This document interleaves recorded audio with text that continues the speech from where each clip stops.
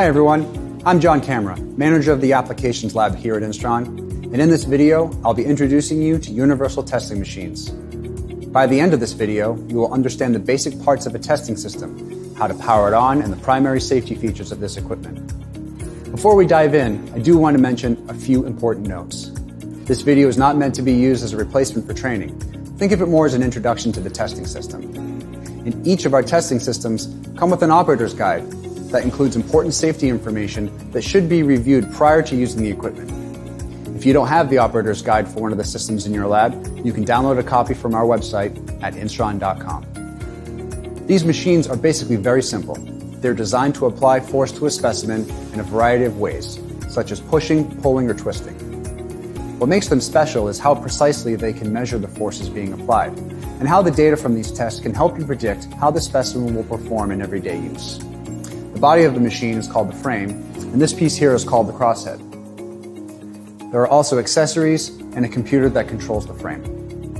This particular frame is a single column model with a maximum load capacity of 5 kilonewtons. We also have dual column tabletop and floor models with much higher force capacities, but all of them work basically the same way. Now let's take a look at the side of the machine where we can see a few wires. This is where all of the accessories including load cells and extensometers plug in to relay information over to our software. These are called signal conditioner modules or SCMs. On the back of the system, we have our power switch.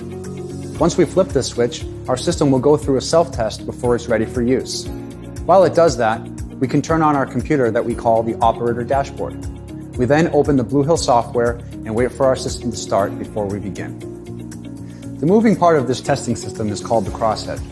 Not only does it move up and down during testing, you'll also need to move it in order to load and unload specimens. Now before we go any further, I want to point out this big red button. This is our e-stop, also known as the emergency stop button. If for any reason you need to stop the movement of the frame, just hit this button and the crosshead will immediately stop moving. Once you've decided it's safe to re-enable movement, you can just twist the e-stop and the button will pop back up. Then you just need to re-enable the frame and the software, which will allow you to move the crosshead and continue testing again. There are two options for moving the crosshead. The first are the up and down buttons on the handset. These will allow you to jog the crosshead up or down at a safe pace and are designed to be used for larger movements. The second method is this thumb wheel, which offers much smaller movements for when you need more precision. So you'll likely use a combination of both to reset your crosshead between tests. Now let's look at our load string, which is what we call the series of connected accessories between the crosshead and the base of your frame. Every load string begins with a load cell, and its job is to measure the forces that our specimens experience during testing. The most important thing to know about a load cell is that you can never run a test with forces expected to exceed this number here. Each load cell is labeled with a force capacity.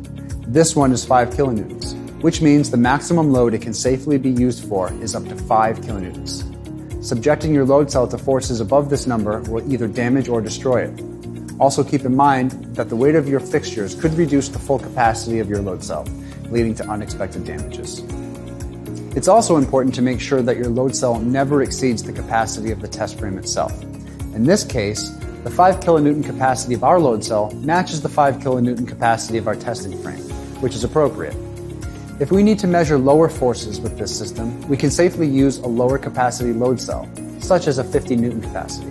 But we should never use a 10 kilonewton load cell, which would exceed the capacity and damage the system. Before we move forward, let's cover the calibration of a load cell. We recommend going through the calibration process once per shift or every 8 to 12 hours.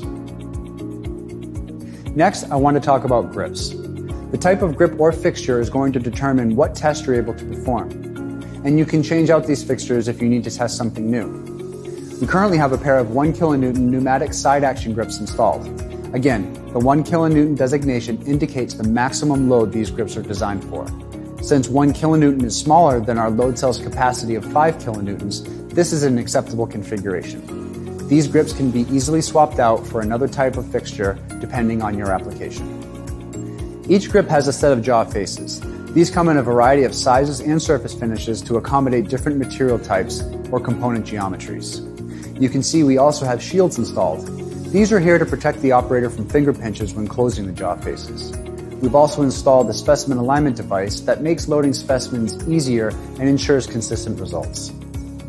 Since these grips are pneumatic, we also have an air hose that runs between each grip and the air kit that supplies the compressed air to actuate the grips. To open and close the job faces, you have a couple of options. You can either flip the switch on each grip, or what I find to be more convenient is using a foot switch. And finally, we have our limit switches. You'll find these located on the right-hand side of your frame. It's very important to set these prior to testing to prevent your grips and fixtures from colliding when the crosshead is moving. And that's a high-level look at the important components of your universal testing system.